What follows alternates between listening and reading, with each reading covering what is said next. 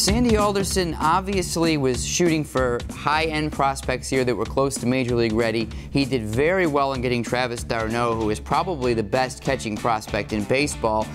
But as with any prospect, he's a suspect until he proves he can catch in the major leagues. I think that's the one thing when you look at this Mets organization, they have zero depth in their organization as far as anyone, even in A-ball, that prospects to be a major league guy. He's an offensive guy. He's got some power hit there. Bottom line is they've got a young guy, Garrett, that hopefully can be behind the plate for years, and they've really upgraded that position. Atlanta was very, very good. We were very, very bad. Definitely disappointed in the performance, as an overall team. I don't think we helped ourselves in any which way, form, or fashion today. We got 2 games left, and we got to win those 2 games. And what else happens after that?